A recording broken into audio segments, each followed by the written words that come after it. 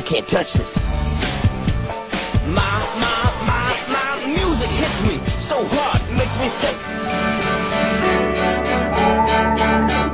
Oh, hello. Sorry to burst in on you like this.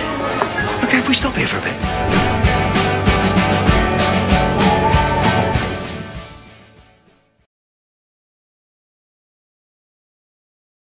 Benjamin Franklin demonstrates leadership by founding the first circulating library in the United States, which enabled the wealthy upper class to check out books in the short term.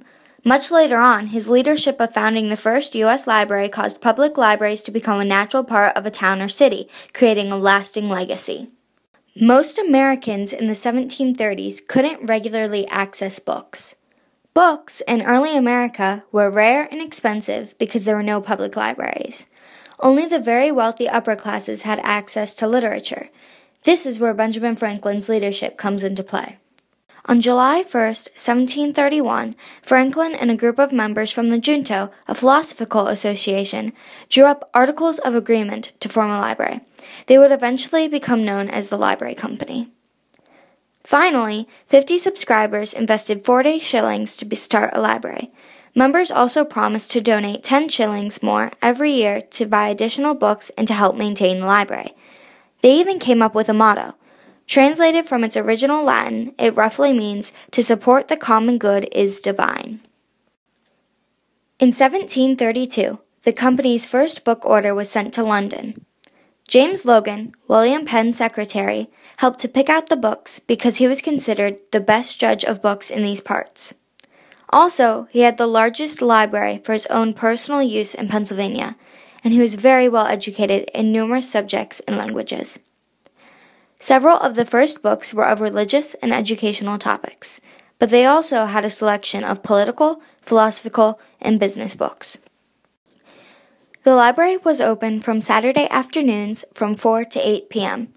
Members could also borrow books as they pleased. Non-members could also borrow books if they put up a surety, which is something of value, used as leverage, that could be sold if the book was not returned.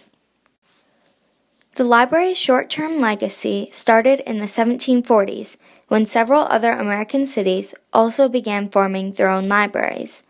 Franklin said, "These libraries have improved the general conservation of Americans, made the common tradesmen and farmers as intelligent as the most gentlemen from other countries, and perhaps have contributed in some degree to the stand so generally made throughout the colonies in defense of their privileges." In simpler terms, Franklin thought that the library had an impact on the intelligence of everyday people, such as tradesmen and farmers. He also means that it's contributing to the conservation of the history of America. Philadelphia itself created new libraries, including the Union Library, founded in 1746. In 1769, the Union merged with the Library Company. Another example of the legacy of the library is with its help during the American Revolution.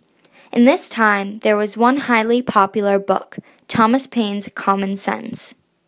Additionally, 9 signers of the Declaration of Independence were also members of the Library Company: Benjamin Franklin, Thomas McKean, George Clymer, Francis Hopkinson, Benjamin Rush, Robert Morris, James Wilson, John Morton, and George Ross. Another important impact of the library is that in 1787, the Library Company offered delegates to the Constitutional Convention use of the library. Therefore, Philadelphia's Library Company was also the first Library of Congress, too. Long-term legacy examples of the library can be heard in my interview with 2 of Calvert County's public libraries' librarians, Robin Truslow and Beverly Izzy. Here follows some highlights of the interview. I asked, in your opinion, what is the long-term legacy of the library? They both agreed that the library paves the way for education. It also represents a place of safety so that everyone has a place to go. The library is also a place for learning. It also gives you a place to spend your childhood. With many resources and programs like Storytime, it allows new parents a place to find commonalities between other parents and their children. It gives you a good place to find your childhood friends. The library also has endless resources like databases. Also, in any library, there's something for everyone, even if reading isn't your thing. One of my other questions was, how do you think times have changed for the library since 20 years ago? Their answers include that it's more digital, more easily accessible, there's more resources, and many more selections, such as CDs, movies, ebooks, e-readers, and not just paper books. Benjamin Franklin is an excellent example of a leader. Without him, the legacy of the library would not exist. Today, the library company is located at 1314 Locust Street.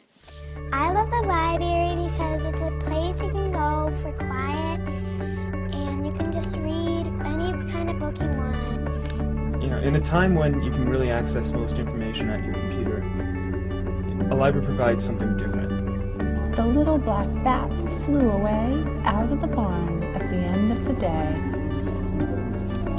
And there they were all night long, sound asleep.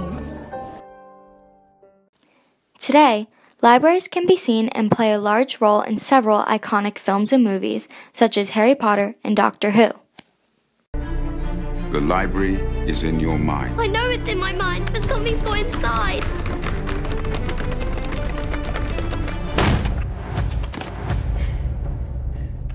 Oh, hello.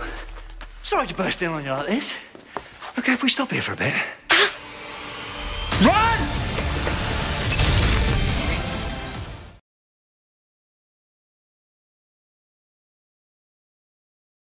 See that girl over there? That's Romilda Vane. Apparently she's trying to smuggle you a love potion. Really? Hey! She's only interested in you because she thinks you're the chosen one. But I am the chosen one. Okay, sorry. Therefore, the legacy of the library has influenced our media in several ways. It plays a very large role in our society today.